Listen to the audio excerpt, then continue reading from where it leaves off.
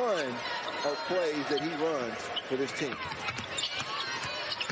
Lee. That was nice. What a nifty move. I thought Pippen had a chance. Lee. Vanderbilt without Cleavon Brown, their 6'8" senior.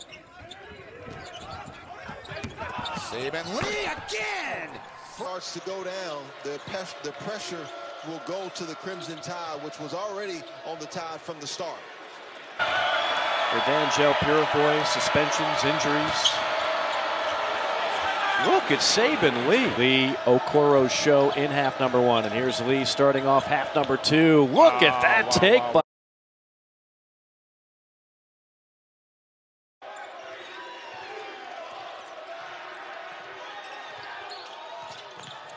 Little floater by Lee is good. He didn't match up, and that's why Trenton Wofford showed that versatility and got over. Oh my goodness, Saben Lee! And now Francis is down for Richmond, and a thunderous dunk with Commodores hanging around here in this first half. Lee takes it all the way and thunders it home. Lee. Shot clock at 5. Lee Got it, and the foul. to the career high hit parade. Saben Lee now with a career high. This afternoon here in Phoenix. Going to defend him.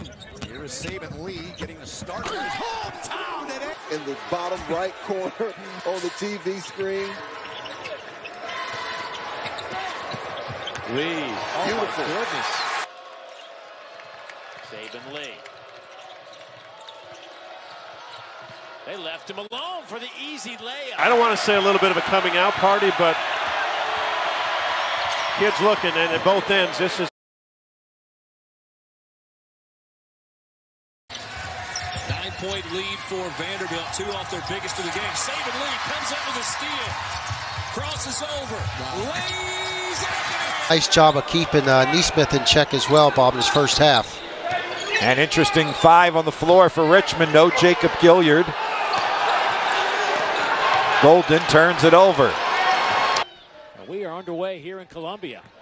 Right away tried to feed the post into double figures, but 20 points for Saben Lee and a 6-point lead. And then the steal. And then Saben Lee to the rack. Lays it in.